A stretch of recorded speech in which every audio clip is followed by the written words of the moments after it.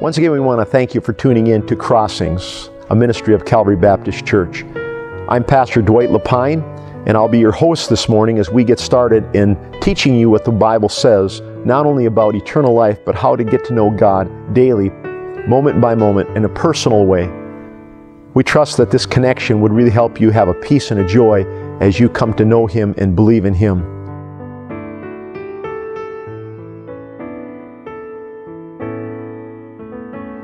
First of all, I want to say thank you to Pastor Lapine. I can't imagine on a day like today giving the pulpit over to someone else. I know he would love to be preaching now. He preached in the first service, and we thank you for that.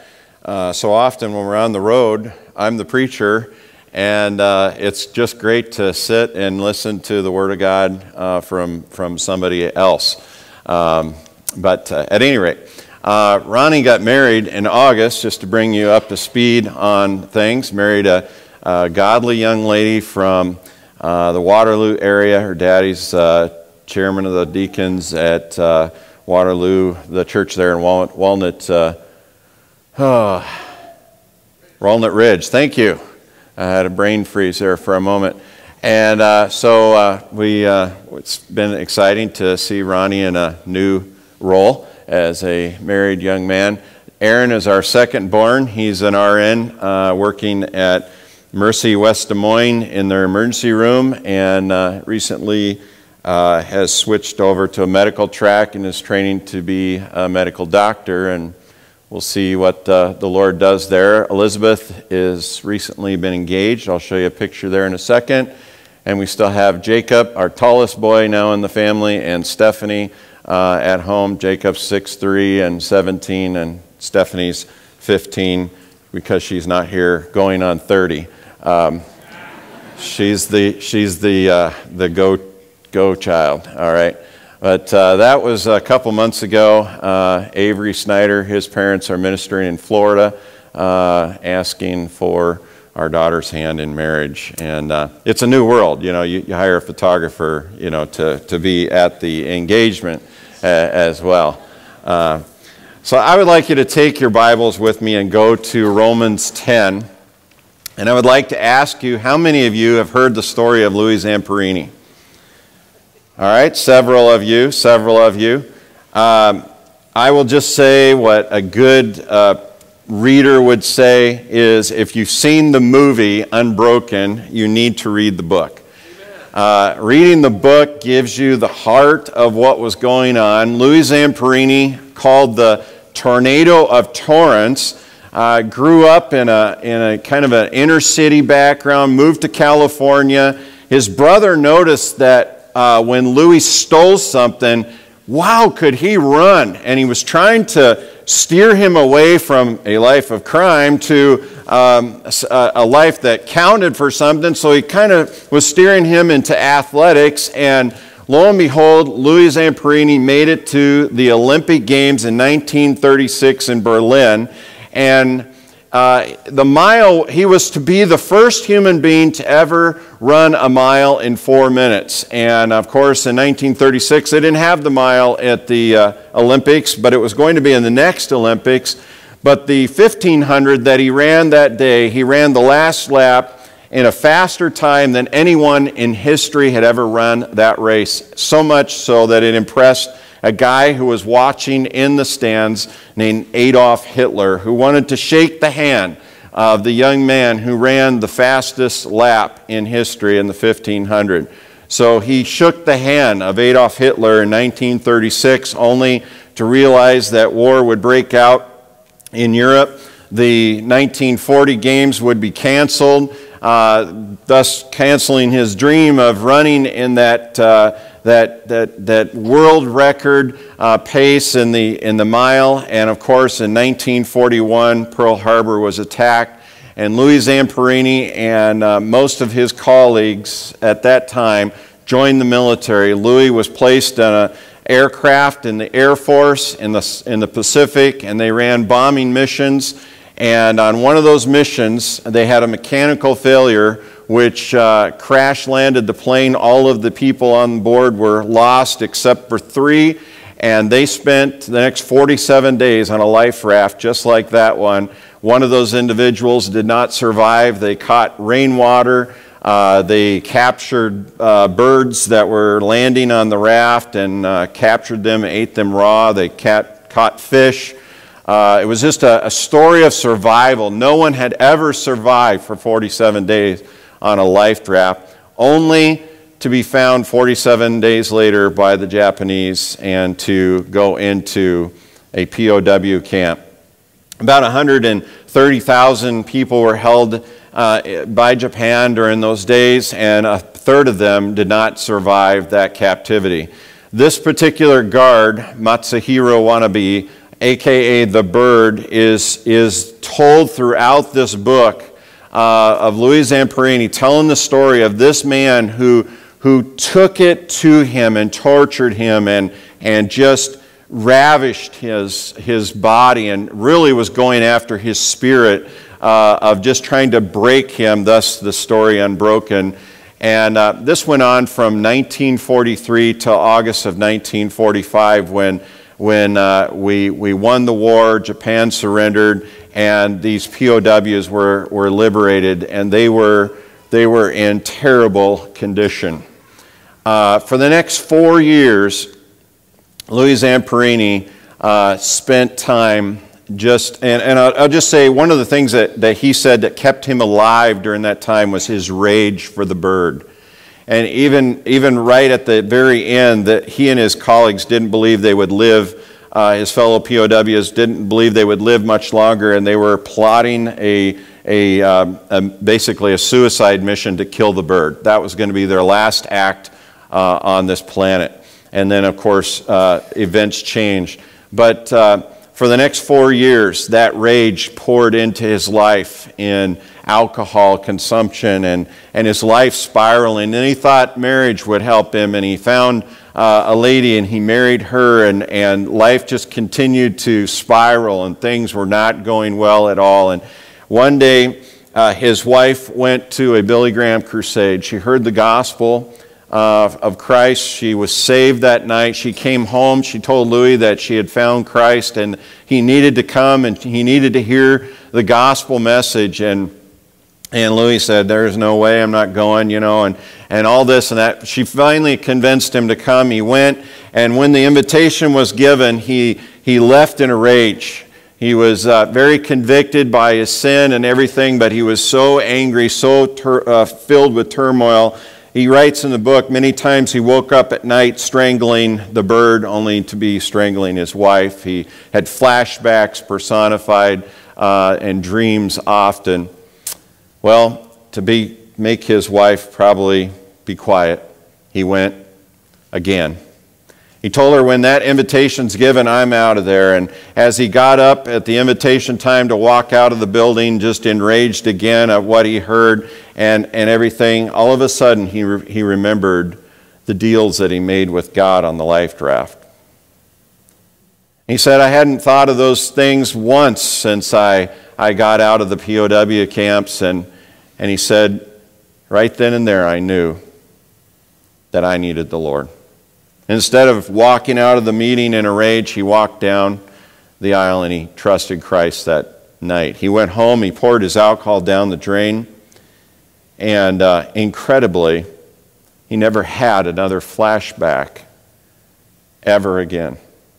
His heart was filled with forgiveness. The next year, that was 1949 that he was saved. The very next year, he flew to Japan because he wanted to meet those guards that had tortured him. The Bird was on the loose. He was a war criminal and they couldn't find him. He wanted to meet with the Bird especially and tell them that he had forgiven them and that Christ had made the difference in his life. And incredibly, Louis Zamperini went on to be at 97 years old. Folks, he was saved at 32 years old. He went on to live 65 more years, and he carried the torch in his 90s when the games were in Japan. And he was still trying to find the Bird because he still wanted to tell the Bird about the saving power of Christ and the forgiveness that he had in his heart for him. Folks, That is an amazing story, but it is a story that happens every time a person comes to Christ. A life is changed, a destiny is changed. And in Louis Zamperini's story, he went on in 1950, the year after he was saved, to start a ministry to wayward boys like himself, and went on to develop that ministry. And all of that happened because Christ sought out and found Louis Zamperini. Romans chapter 10 tells us a story. And you probably are familiar with the theology of the New Testament. The book of Romans is the theology of the New Testament. We have 3 chapters, 1, 2, and 3, telling us about the condition of man, just like Louis Zamperini. You don't have to be like Louis Zamperini and full of rage and alcohol dominating your life. You can be a very good-looking citizen on the outside and do many right things, but inside you still need the Lord and you still are lost, and that's really the message of Romans 1 through 3. And then chapters 4 and 5 telling us about this story of justification, God taking out his record book of offenses against us, and based on our trust in Christ alone, he takes his eraser and erases the offenses in his record book against us, and he declares us to be righteous when we're not. That's justification. And then because of that salvation, justification taking place, then 6, 7, and 8, chapters 6, 7, and 8 of the book of Romans telling us now all the changes that are going to happen in your life are because God is now living in your life and he's making those changes we call sanctification. And as if Paul would anticipate the question, well, what about the Jews? What about Israel? And we have chapters 9, 10, and 11 in the book of Romans that talk about that very thing. Chapter 9, basically, God is sovereign. He does whatever he pleases. Chapter 10, he is going to reach the Jews, the individual Jews, the same way he's going to reach the individual Gentiles. And the question that comes out of chapter 10 is, how can we proclaim Christ to the lost of our culture? That is not a new question, it's an old question. It's the question that Paul raised in Romans chapter 10, 2,000 years ago.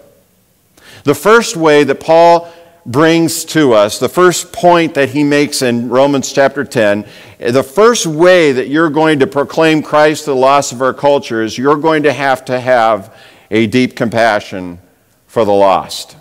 I really appreciate that about your pastoral staff. Your pastor's heart. If you were here in the first service, you heard your pastor's heart. Your pastor has a heart for the lost. And I would imagine that this church has a heart for the lost. That's good because our Savior has a heart for the lost. Romans chapter 10, Paul says, "Brethren, my heart's desire and prayer to God for Israel is that they may be saved. For I bear them witness that they have a zeal for God, but not according to knowledge. For they, being ignorant of God's righteousness and seeking to establish their own righteousness, have not submitted to the righteousness of God." Let's look at that for a moment. Israel had religious zeal, but Paul says they had no knowledge of the gospel.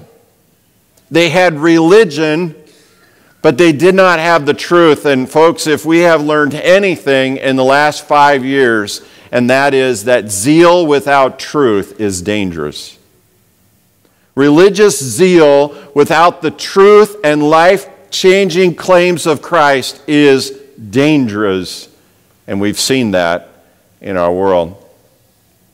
But I would like to also say that truth without zeal is a contradiction. If we know the Word of God and we know what is the future of the redeemed, and we know what the future of those who have not placed their trust in Christ alone to save is, and we choose to do nothing about that, that's a contradiction. In fact, that might be one of the things that comes up in a conversation with the lost of our culture. Well, why aren't all Christians doing what you're doing? I recently had a couple 18-year-old young ladies, Jehovah's Witnesses, show up at my door. And I don't know what's going on in the Watchtower Bible and Tract Society, but it's I've kind of seen a new change in those that come to your door. But two young 18-year-olds, nobody sitting in the car, training them or anything. Very sharp 18-year-old girls. But I want to step out and talk to these people because you know what? They're not the deceivers. They're the deceived. There's a big difference. And I want to step out and give at the very least a testimony of what it means to place your trust in Jesus Christ to save you from your sin. I don't want to turn them away. And I would hope that when we see somebody who is lost, that we would go out of our way and say, wow, I need to have a compassion for people that God brings to me. And Paul said Israel had this religious zeal without knowledge. They also had pride without repentance. Notice verse 3 when he says, for they being ignorant of God's righteousness and seeking to establish their own righteousness. Vincent says that word establish means they would erect a righteousness of their own as a monument to their own glory and not to God's. It sounds a lot like the Garden of Eden, if you think about it. The tempter comes to Eve and says, you really can't trust God. In fact, what you can do and what you should do is fulfill your own self-satisfaction. The tree looked good. The fruit looked good to eat. There's a lot of self-gratification in Genesis chapter 3 as Eve fell to the temptation and reached and took the fruit and ate.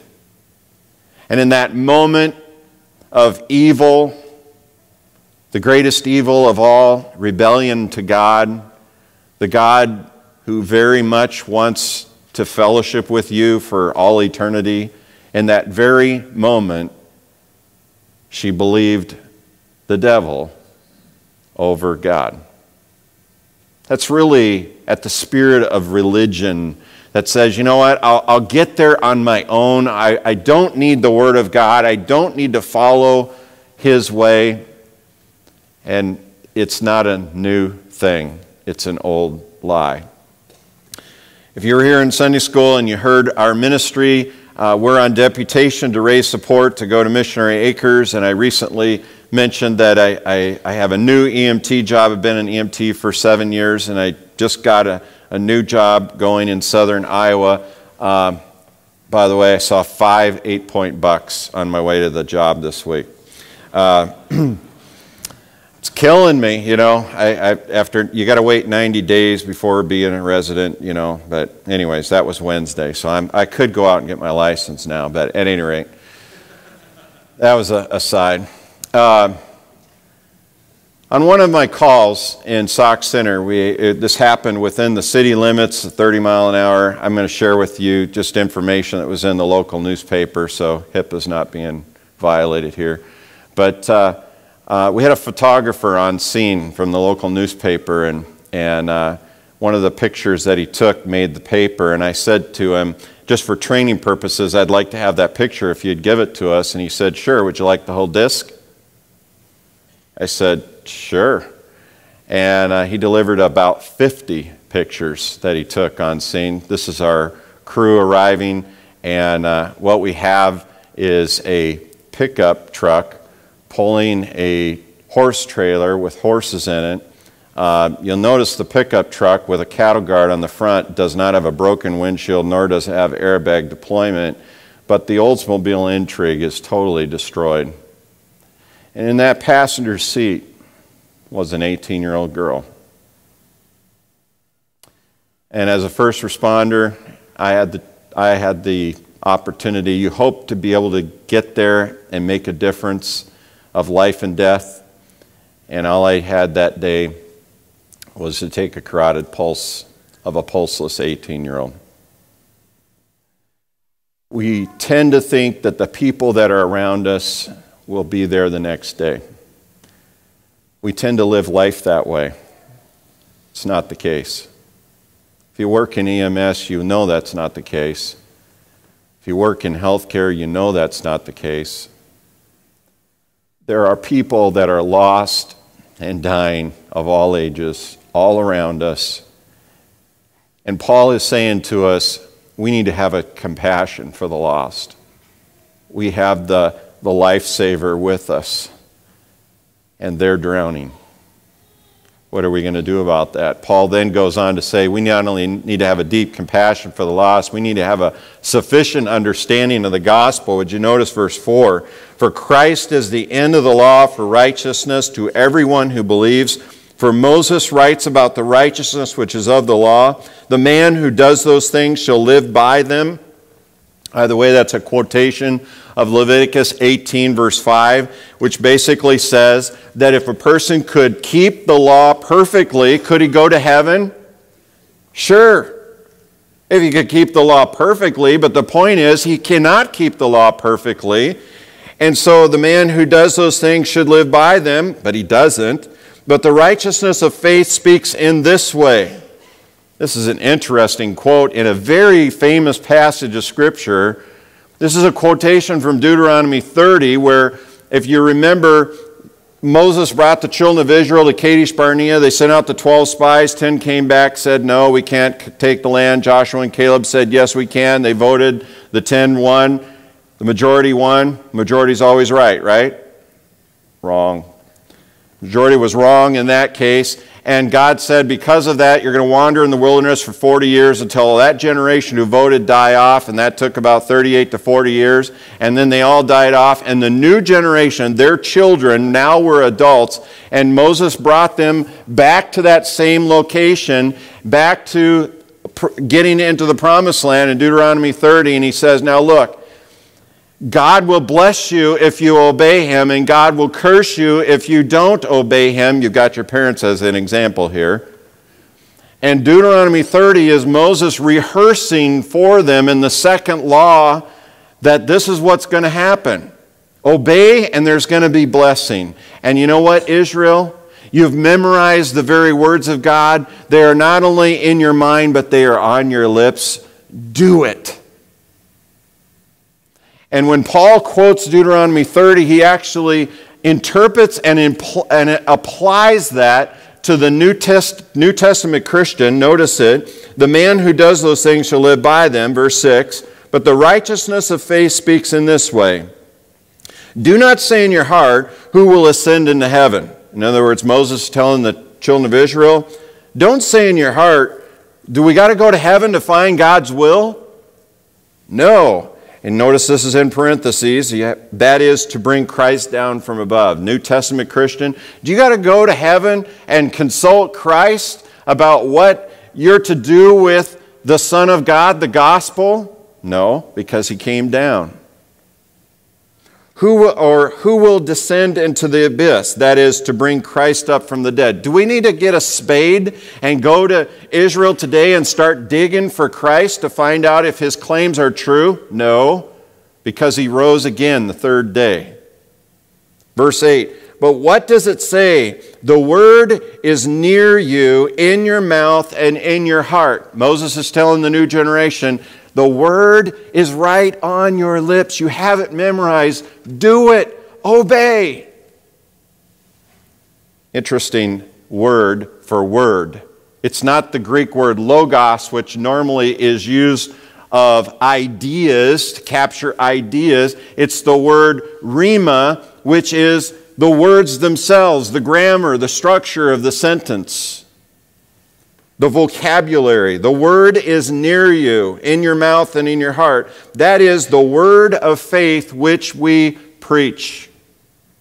Now, we just saw works cannot save. Verses 4 and 5 tell us that. The purpose of the law was to convince man that he's lost and he cannot live up to God's standards. Faith cannot disappoint.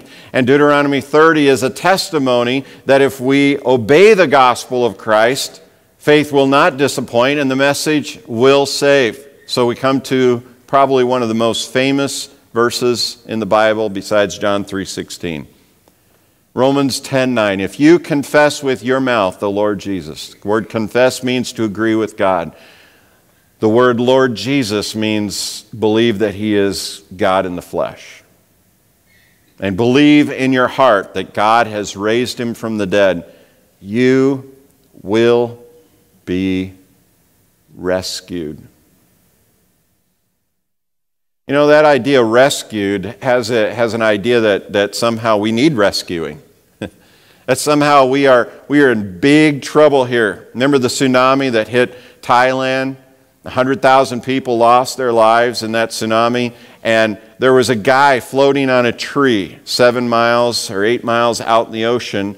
And he had been out there 8 days floating on this tree. And he had been living off debris floating in the ocean.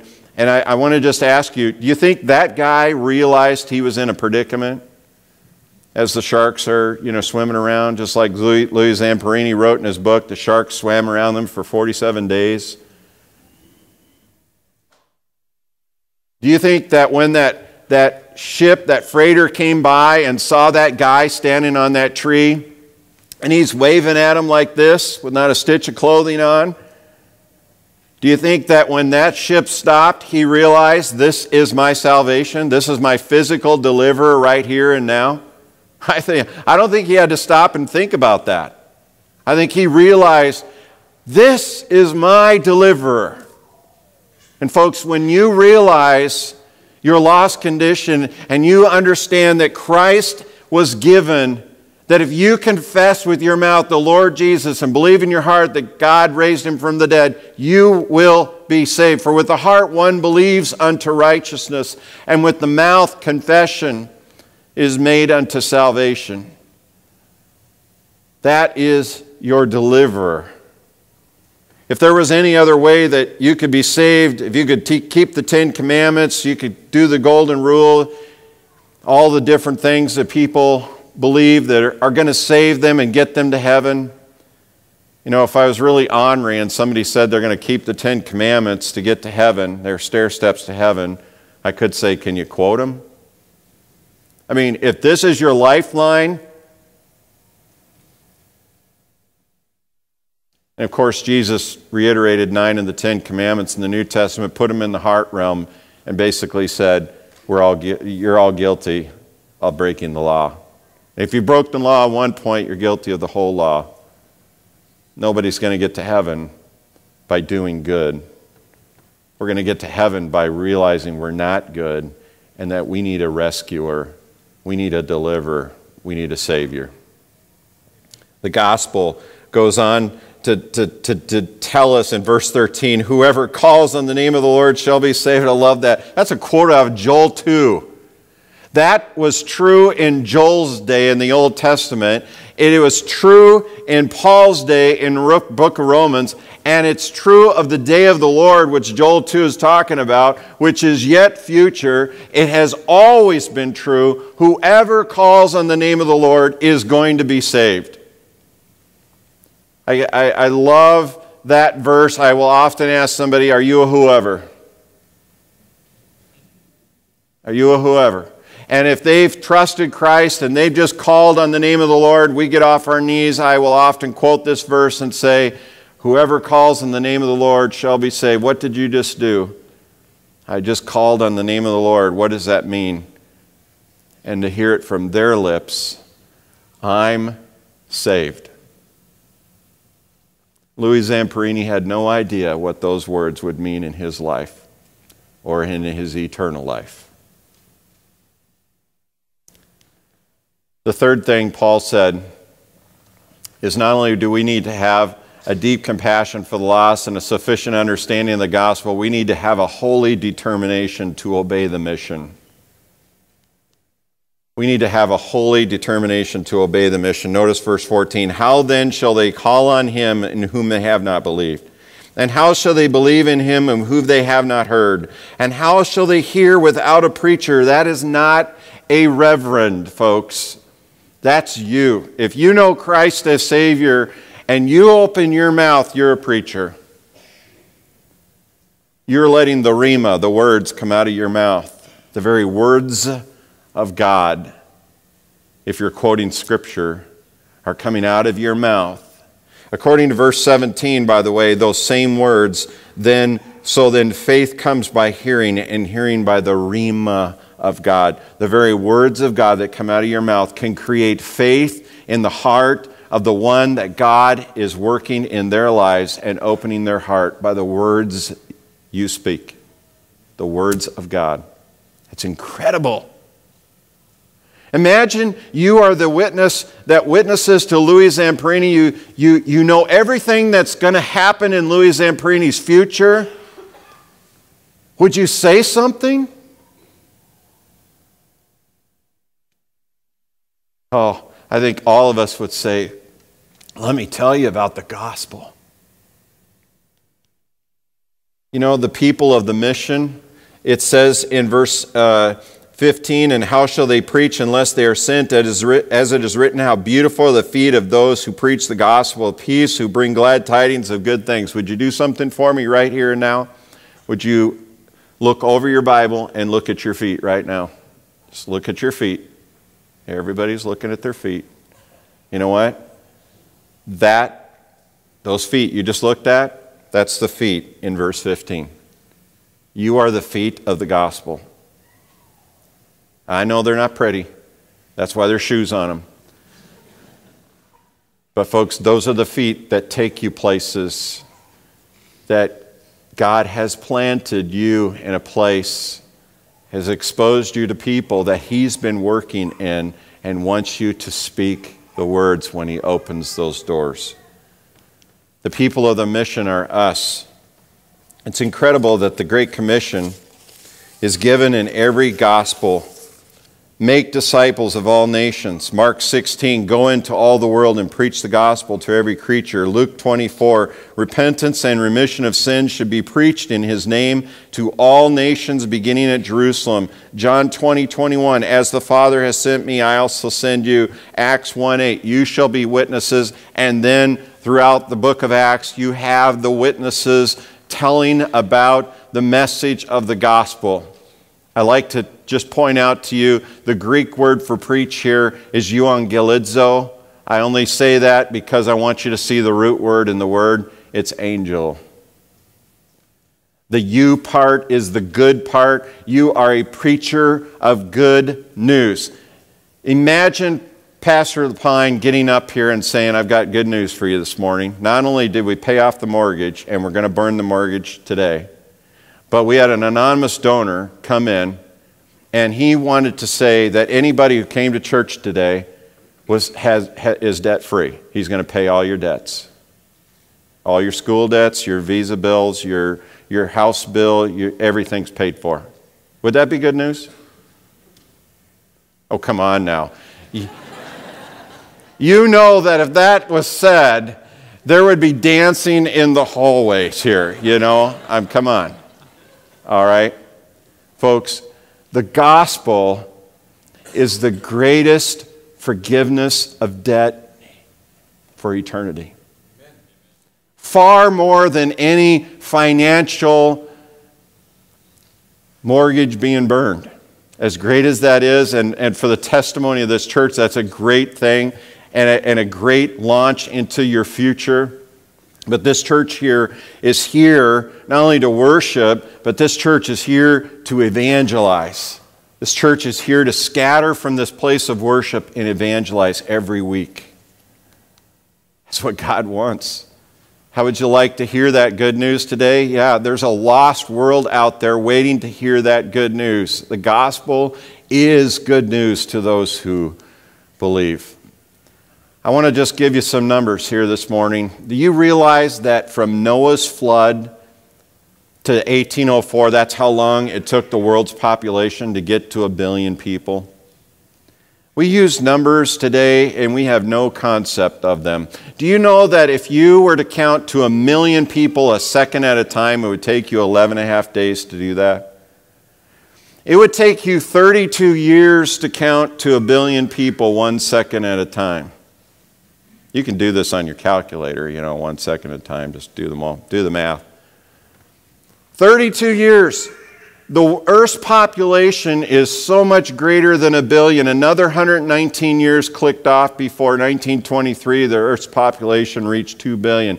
89 more years, 5 billion people clicked off. March 2012, we reached 7 billion. Today, it's 7.2 billion people on the planet. In the next 10 years, another billion people are going to show up. Boof! It took from Noah's flood to 1804 to get to that population. And in your lifetime and mine, if God gives us the next 10 years, we will see another billion people on the planet.